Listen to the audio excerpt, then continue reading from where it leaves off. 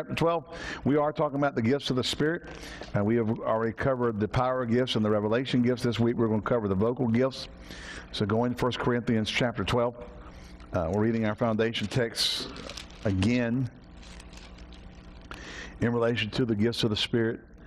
I will receive our offering at the end of the service. Hallelujah. All righty. It says, now concerning spiritual gifts, brethren, I would not have you ignorant. You know that you were Gentiles carried away unto these dumb idols, even as you were led. Wherefore I give you to understand that no man speaking by the Spirit of God calleth Jesus accursed, and that no man can say that Jesus is Lord but by the Holy Ghost.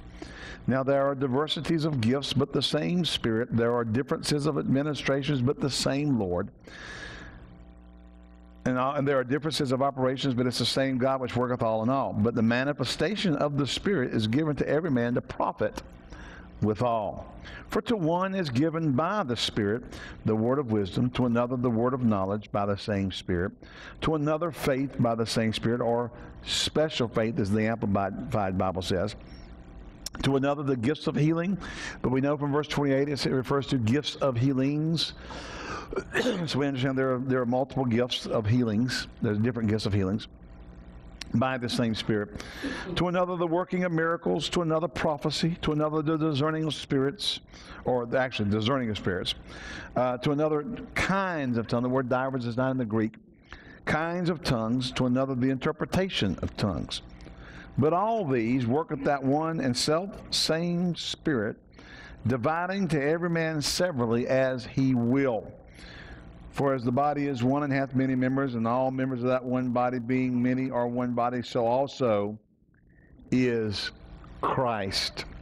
Hallelujah. So we have here, as we've said in the onset, this particular teaching in reference to the gifts of the Spirit. The Greek says there in the first one, now concerning spiritual gifts. The word gifts is not in the Greek. It's italicized, meaning it's not in the original language. Added by the translators for the purpose of what they thought would aid the reader in understanding. But really the word there translated spiritual is pneumaticon. And I probably didn't pronounce that quite right, but pneuma.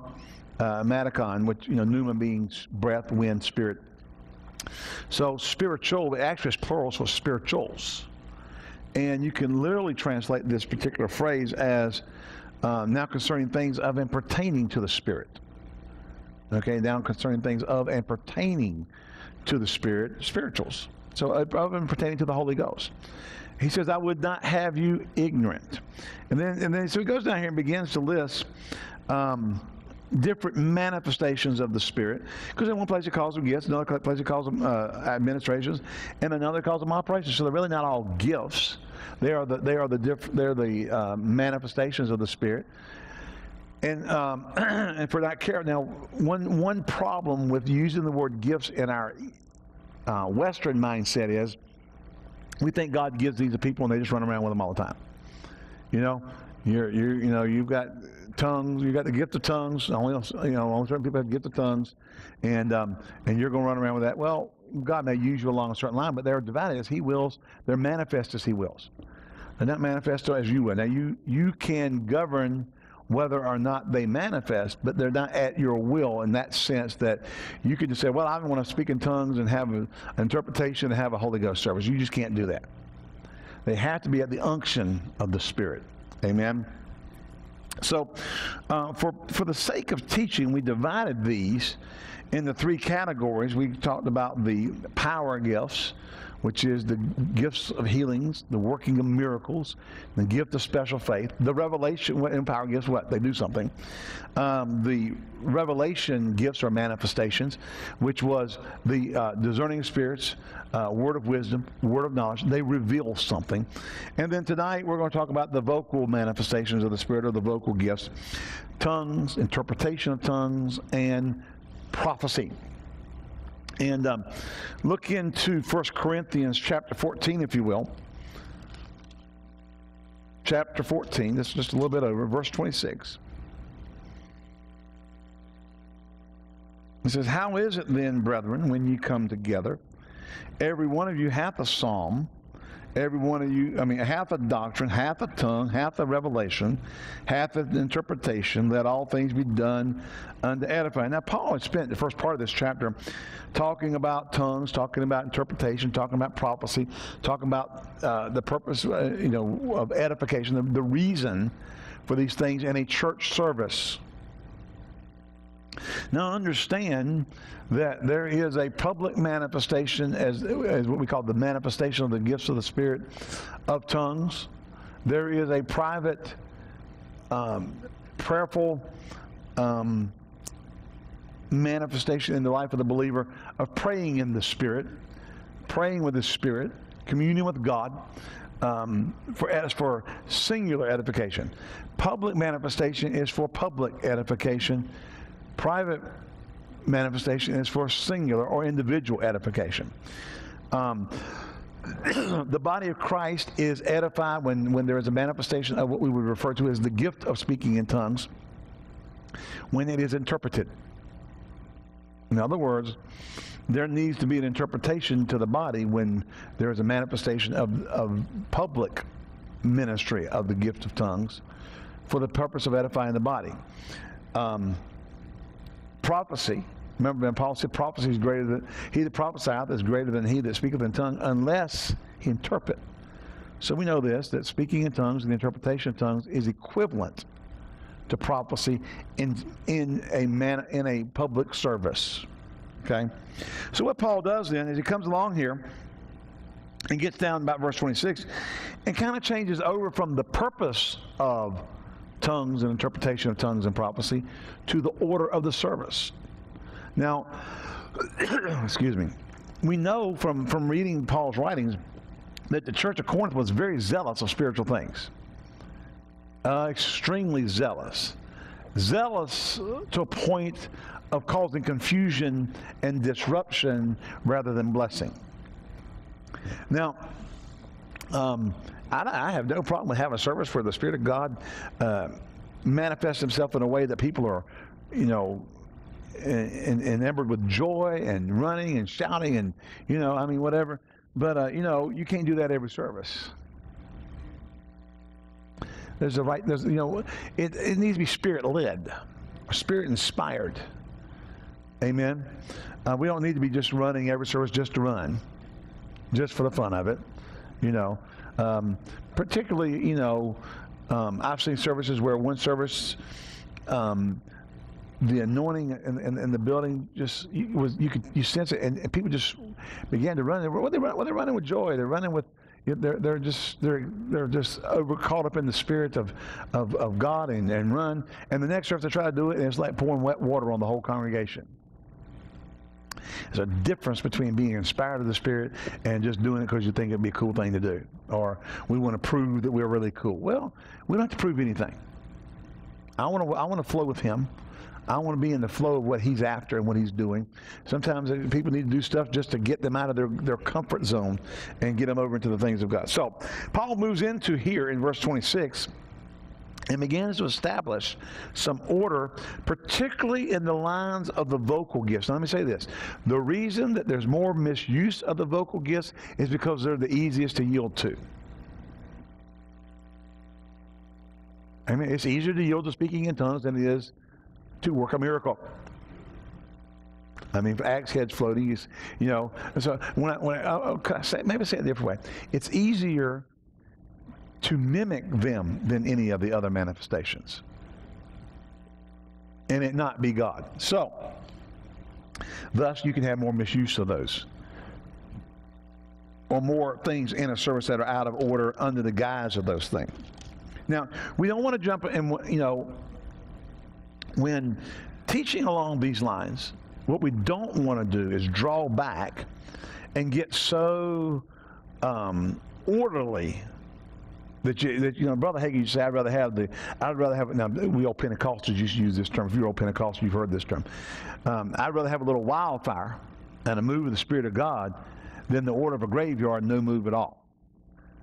All right? And I see growing up Pentecostal, some people get, especially young Christians, and listen, sometimes you need those young Christians to stoke the fire in them old, dried up, prune Christians.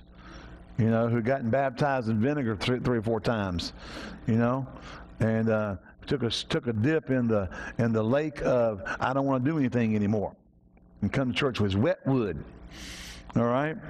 So we don't want to go that extreme. I was reading a website of a local church the other day, and they were, you know, they believe in the manifestation of the Spirit, but they don't speak in tongues in their services because the Holy Ghost wouldn't interrupt himself. Thought, you know, Paul wrote about order, but you know they allow that to happen in some type of after service meetings. So you're telling the Holy Spirit he can't manifest in the main service the way he wants to, because you figured it all out. You know, I was like, oh, come on. No, Paul wrote to give order to how the service should run, but he didn't want to stifle the Spirit. He wanted to bring order to the excesses. So you can jump out of this ditch. Well, oh, bless God, we don't have excess, so we jump over here. We don't have anything. Well, then, you know, well, we just preach the word and walk in love. I'm going to tell you something. If you walk in love, you want people to get help however they can get help. And if God wants to minister through the gifts of the Spirit and get them help, then you better be open to that. Well, we get them help through the Word. No, the letter kills, but the Spirit gives life. Meaning this, that not that you don't need the Word, you only need the Spirit. It means, because I'll tell you something else, the Spirit without the Word, you get flaky, and the Word without Spirit, you get dry. You need them working together. Then whenever we're preaching the Word, the Lord working with them, confirming the Word with signs following through the Holy Ghost. So Paul begins to endeavor to bring order to a place there was chaos. Amen. Now be careful about overemphasizing certain things in this passage of Scripture to the point that you make it a legalistic law. Okay? Paul's trying to understand why he's writing and who he's writing to. He's writing to a church that he wrote and begins, you come behind and no gift. Amen? So he says this here. He says, how is it then, brethren, when you come together, every one of you hath a psalm? Now, different translation says a little bit different, kind of gives you the different idea that when all y'all get together, each one of you could have. Everybody there could have a psalm. They could have a doctrine. They could have a tongue, a revelation, an interpretation. Listen what he says. Let all things be done to edify. The purpose of what we're doing when we're yielding to the manifestation of the Spirit is to bring edification to the body of Christ. Or to people. Because if you're working against the work, healings or working miracles, you can be ministering to an unsaved person. You're still looking to bring edification to them. Okay?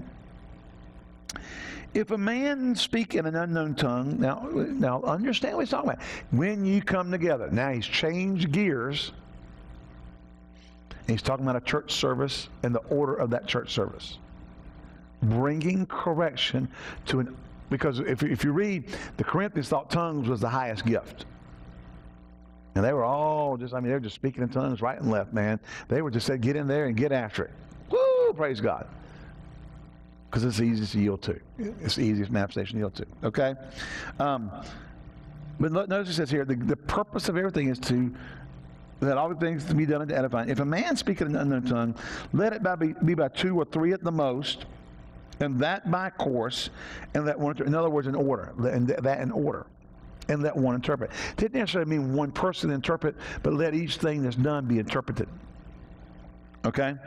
But if there be no interpreter, let him keep silent in the church and let him speak to himself and to God. It didn't say for them not to speak in tongues, to speak themselves.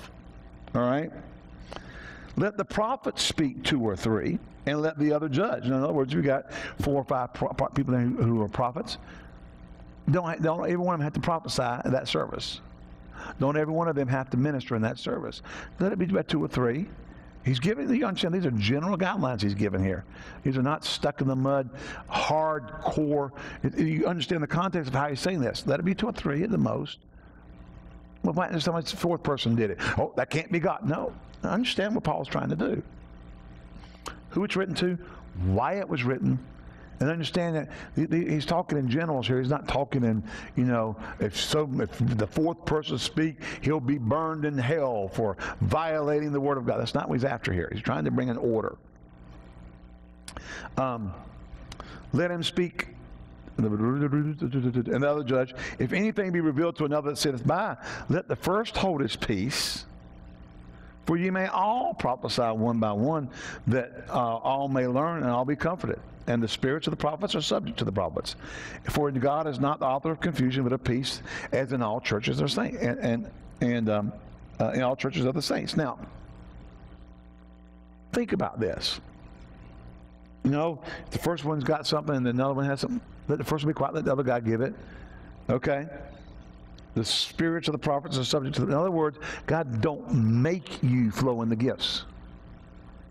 God doesn't make you prophesy. Well, I just couldn't help it. See, you can't, well, brother, right in the middle of service, if, you know, you stand up. Now, because I remember reading this website, I'm thinking, you're missing the mark. You're making such a legalistic law out of, we can't have anybody manifest a vocal gift in our services because the Holy Spirit won't interrupt himself. I beg to differ. I beg to differ. The Holy Spirit may change directions in a service. He can do that, you know. I said he can do that, you know. But we've kind of had kind of a thing here, you know, that if you think you've got something and I'm ministering or whatever, you just kind of hold your hand up, or not like this, but just kind of, if I acknowledge you and say go ahead, fine. If I don't, then since I'm speaking and I believe I'm following the Spirit of God, it may not be the right time. You may sense you have something, it may not be the right time. Sometimes I'll go 5-10 minutes and be like, oh, now what did you have there? Oh, you got to give right when you got it. No. God wanted order. Amen? Amen? And we're all learning. So we may be learning how to flow in the gifts of the Spirit or manifest something or yield to something. So in a church service, it's just real easy, you know, and it's like say if you're in a big service with a lot of people and you're back in the back corner and you start hollering out something in that situation, the people way up front can't hear a thing you're saying. They hear somebody in the back of the building going, you know, you can't hear a thing they're saying. Well, God knows that. So, understand, we're spiritual people. We can pick up on, we're subject.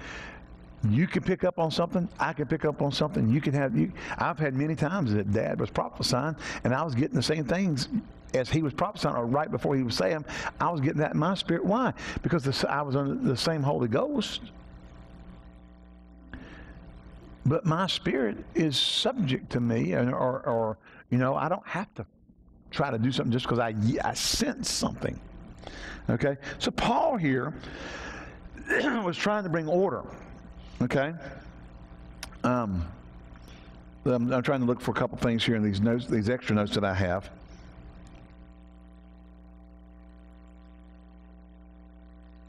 Okay. Notice here it said, Paul said here, he said, if, you know, let the others judge. Let the other judge. Really, the word other is others in the Greek, plural. Let prophets speak by 2 or 3, and let the others judge. In the manifestation of the vocal gifts, there should be order. Okay? Now, if we're sitting here worshiping the God, we're in a worship service, and we're singing songs, and you're just worshiping the Lord in other tongues, it's no big deal. That's fine. That's not disruptive. That's not taking over the service. You're not trying to get recognized. You're not trying to get something that's going to be interpreted. You're just corporately with other people, but you're worshiping the Lord privately. You're not trying to, so that's okay. All right? But for the purpose of speaking out to the congregation. Now, we want people to yield to the Holy Ghost. If you have an unction, we want you to be able to give that. And so we endeavor, you know, I have people sometimes raise their hands, and I'll give them the microphone. Sometimes I won't. I just sense it's not the right thing to do. Well, ultimately, if I miss it, I have to answer to the Lord. Okay? But ultimately, I'm responsible, so if I don't sense it's the right time or the right thing, or, you know, and sometimes people, well, I just thought I had, well, that's okay. That's fine. Doesn't mean you're a bad Christian. Amen? Now, so Paul is setting order. So people will take and take things like this, and they'll go build big, huge, you know, whatever's on it, you know, big, huge, you know, statements of faith. I was reading this particular thing the other day, and I was like, Okay, you're one of those people think you're the only ones who walk in love. You're the only ones who have got it figured out how everything's supposed to flow. And, and you they don't believe in positive confession because you can't bend God to the human will and mind. That's not what faith is about. As a matter of fact, I got scripture that totally countermands what they're trying to say. Concerning my promises, command ye me. And literally the Hebrew says, demand me. So, there you go. Would you want to argue about scripture or just come up with your little cute little sayings, hallelujah. Somebody say amen. Amen. So, now, tongues for public service are for the purpose of being interpreted. You don't just stand up and see that. Well, how do I know? You have to have a sense of the Holy Spirit.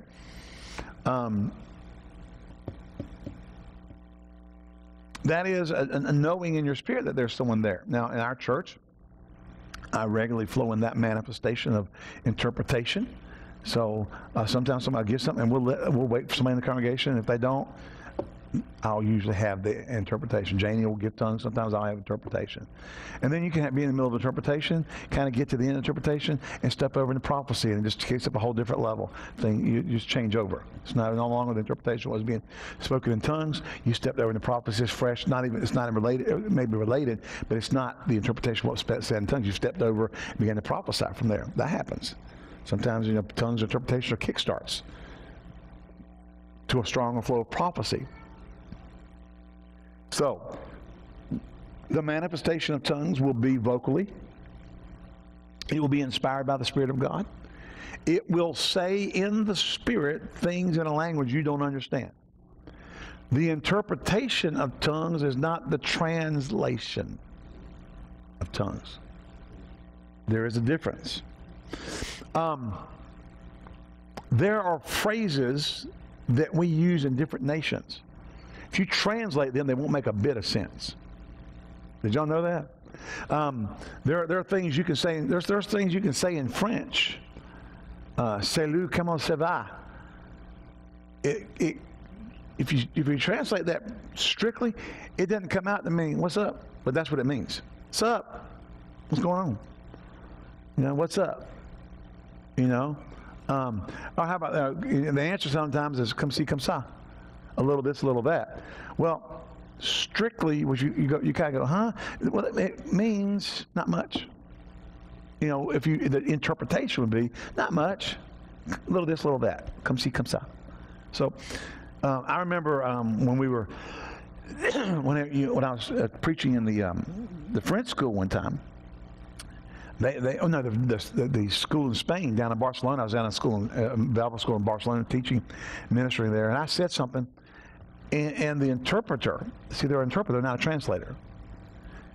If you go and try to preach with somebody who knows proper English and translates what you say, they'll lose the meaning half the time.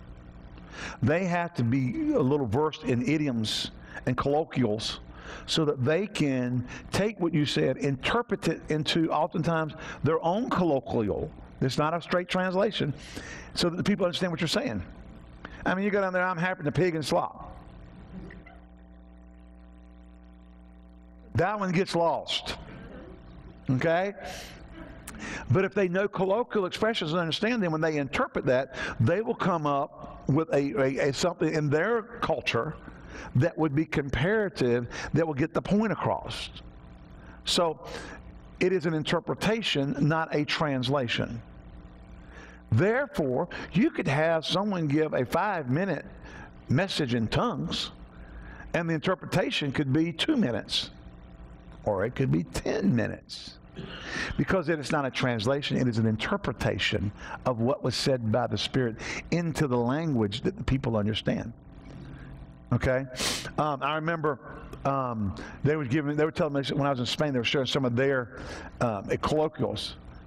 You know, that one of the words was let the fly loose, and it had something to do with money. You know, I forgot exactly what it meant, but it had something to do with, you know, that we would comparatively be along the lines of, you know, let go of the dollars or quit being so stingy or something. But theirs was a totally. I mean, if you translated that into English, if a Spanish guy came in and was preaching and used that, and they translate, we'd be going, huh? So we had a good time talking about colloquials, but you know, when I get preaching, sometimes I'll be over there and say, "I'm happy. It's happier than a pig and slop," and sometimes the interpreter would have to stop me, have me explain what I meant by that, so they could then relay it in an interpretation to their people. And I'll tell you, the funniest thing was when I was in Estonia, the first and second times I went. Well, the first time I went, they had three students. They had Hago, Riley, and I forgot her name now. But there was a third one. The third one, she spoke 7 languages. She spoke Russian. She spoke Estonian. She spoke French, Spanish, Sweden. Finnish. She was just, you know, multilingual. Well, I'd be preaching along, and all of a sudden, the two other interpreters would go, no. And they don't have a discussion in Estonian, of course. And I'm standing there like looking at them, and they get down, they go, "It's okay, go ahead." What it was, the guy that was interpreting didn't get what I said, but they did, and they used the wrong expression to say what I said. And so they'd all sit there and talk about it. Of course, the whole class understands the whole discussion. Because no, he said, you know, it's all in Estonian, and it's, you know, they're going after it. And then when they get done, they're good. Everybody in the class understood. Okay? Now let me show you how little they got one time. I was in Heidelberg, Germany, teaching in the Bible school there, and I'm going along, and I got talking about and trying to make you understand. Interpretation of tongues is not translation of tongues.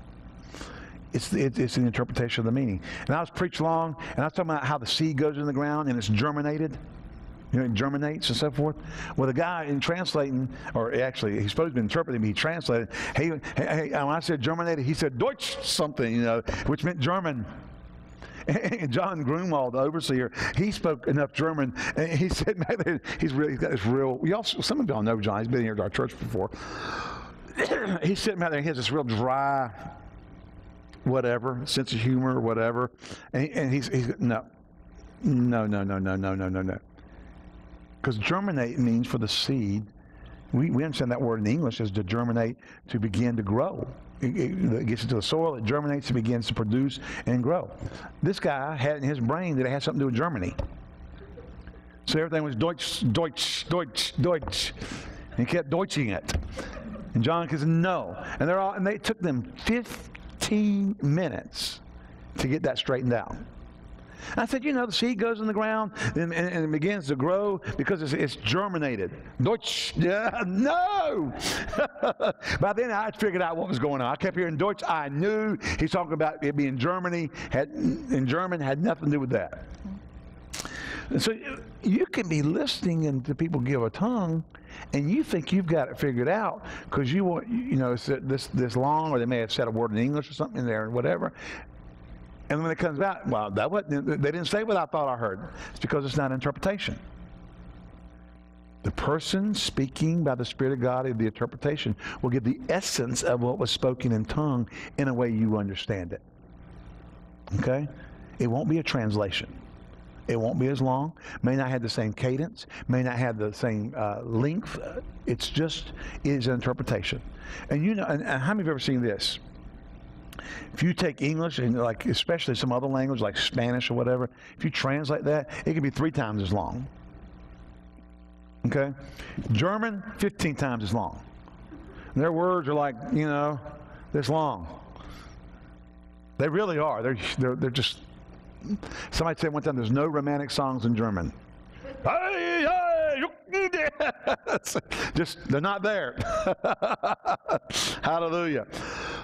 So it's an interpretation. Now, if you got a message in tongues, you got the interpretation, the essence of it. That Because it was, well, why couldn't that person just interpret without the tongues? Because it's the interpretation of tongues. God created those gifts to function that way. If it's not that, then it's in prophecy. If there's no tongues and it's given by inspiration of the Spirit, it's prophecy. Okay? Which is the same or equivalent to tongues and interpretation. Now, let me ask y'all something. If you got 2 nickels and 1 dime, is a dime greater than the 2 nickels? Other than the arena of convenience, no. They'll have the same purchasing power. They're equivalent as to what they are. They're worth 10 cents. Okay? Now, as far as convenience, I mean, a pocket full of nickels would be better replaced by a pocket full of dimes. Isn't that right? And as far as convenience sake. But the fact of the matter is, 2 nickels equals a dime. They're equivalent. So tongues and interpretation of tongues can bring forth the exact same message that prophecy can.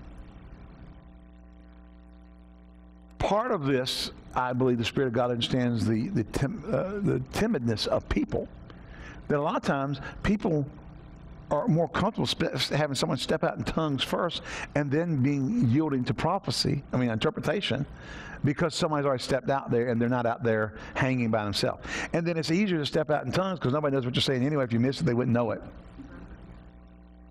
Honestly, God knows human nature. And so, in giving a message in tongue and the interpretation of tongues, it will be equivalent to whatever someone who operates in prophecy or flows in prophecy or is manifest in prophecy, that particular service, would give.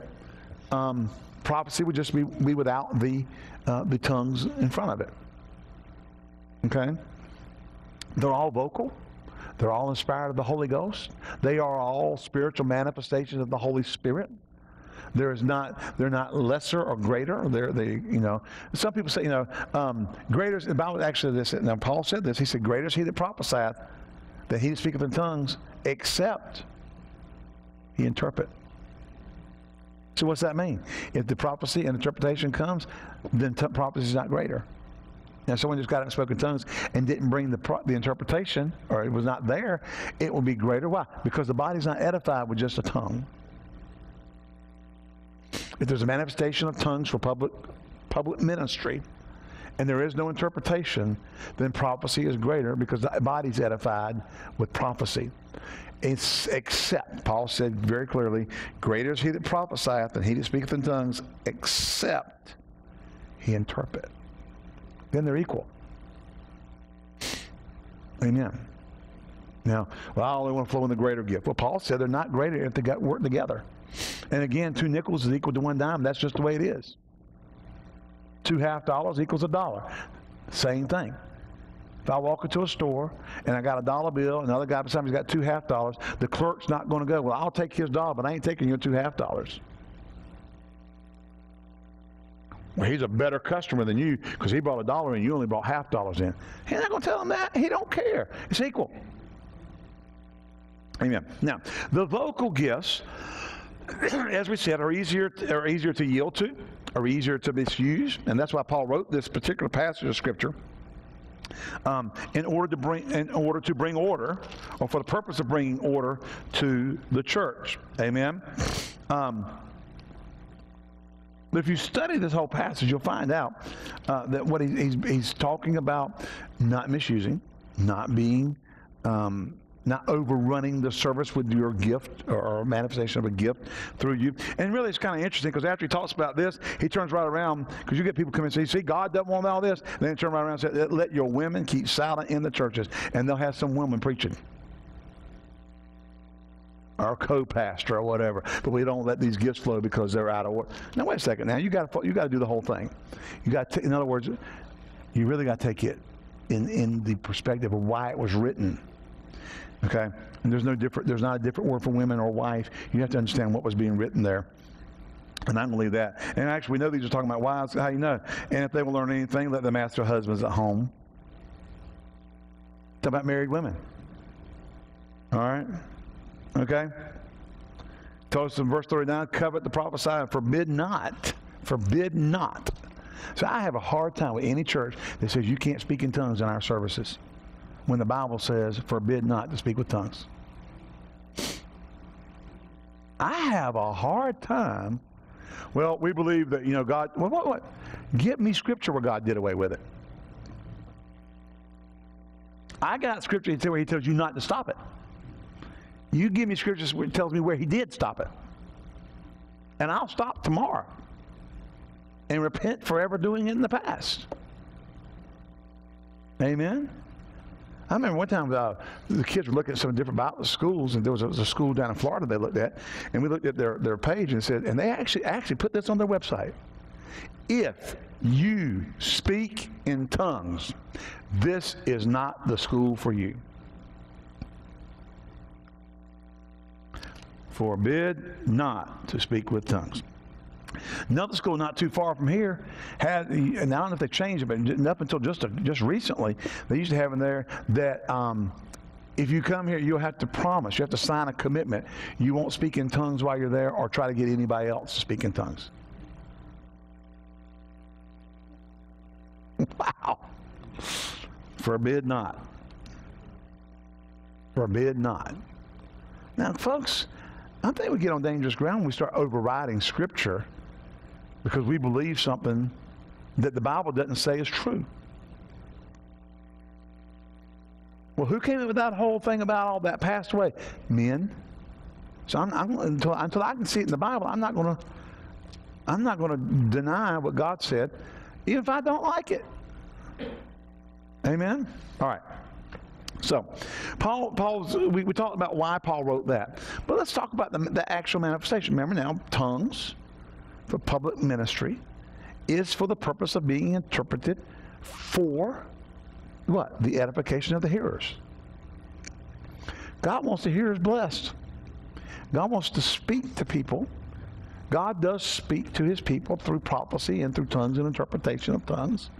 He does speak to his people. Now, I don't think you need to line everybody up and go down the line and have a word for everybody in the building. People I've known somebody that used to take that scripture that said they may all prophesy one by one and used to teach everybody. You can just go give everybody a word. And I don't see that in the Bible either. Okay, I just don't see in the Bible where they lined them up and gave everybody a special word. And of course, 99% of the time, it was always wonderful. I mean, they were going to travel the way nations. They were going to be on the yeah. I remember my ordination service for Rhema. Dad Hagin started out, and about the first 4 people, he told them they were stubborn, hard-headed, wouldn't listen to their wife. I didn't want that word. Then he got over and just started laying hands on people, speaking over them in tongues, going down the line, thinking, whoo, glory. Hallelujah. Thank you, Lord. Because I was further down the line. And one of them was a friend of mine. She went to Raymond with me, her and her twin sister. And their husband passed out in California. And I remember when he got down to them and said that, I went, oh, brother. And then about the next, and then he says, and then he kind of got over and speaking in tongues, and he just kind of went down the line laying hands on him. But I remember thinking about when I realized he wasn't going to be prophesying over anybody else. Because it didn't start out one of those meetings where you're great, you're wonderful, you're going to take the nations, I mean, your church, you're going to have thousands, you're going to have churches, you're going to do this, you're going to do that. It was you're hard-headed, you won't listen to your wife, you're causing yourself trouble you shouldn't be having, the Holy Ghost ain't all, was that edifying? Yeah, straighten you out, edify you. Don't you understand that edification can be corrective? Amen. So, the purpose of public ministry is to build up the body. And that's as simple as it can be. It's not so you're like, woo, I love it when you speak in tongues, or I love it when you interpret. It's just so awesome. I get chills. Yeah, I'm flowing deep. Well, no, God don't care if you flow deep under that kind of, no, it's not about you. It's never about you. And I'll be honest with you. Now, in talking about this, I love the manifestation of the Spirit. I love the move of the Holy Ghost. And I know some people don't like that terminology. Let's not get caught up in semantics. Manifestations of the Spirit. Okay? Demonstrations of the Spirit. All right? We often refer to them as a move of the Spirit. And that's just a term we've kind of coined or used. But we're talking about a manifestation or a demonstration of the Spirit. Doesn't mean that he wouldn't move in another service. Yeah. But he manifests himself differently at different times. God who at sundry times and in divers manners. Look, let me just give you a scripture real quick. Hebrews chapter 1. You know, it says here, God who at sundry times and in divers manners spake in time past unto the fathers by the prophets. That means God did things in different ways. Didn't mean that he was withholding something from somebody when he did a different way somewhere else. He just did things in sundry times in different ways. God's not limited to one set way of doing something. Amen? That's Hebrews 1:1. All right? But I remember there was, in our church we came out of, there was this lady, and she just loved to quote, unquote, prophesy. The only problem was every time she did it, you could have poured a big bucket of cold water on the whole congregation. And it got to the point, it really wasn't about edifying the body. It was about everybody knowing she could flow in the gift of, quote, the gift of prophecy.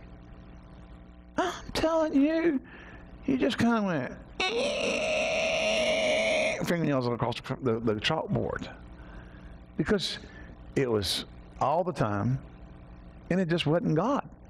I believe the pastor eventually had to talk to him. Say, look, we want you to be free to flow in the Spirit, but, you know, someone that prophesied to a guy to marry him, they got married. Yeah. Now, that's a self-serving prophecy. Yeah. No, it should bring edification to the body. Amen. So, we want liberty. We want the flow. But at the same time, make sure you have you sense an unction.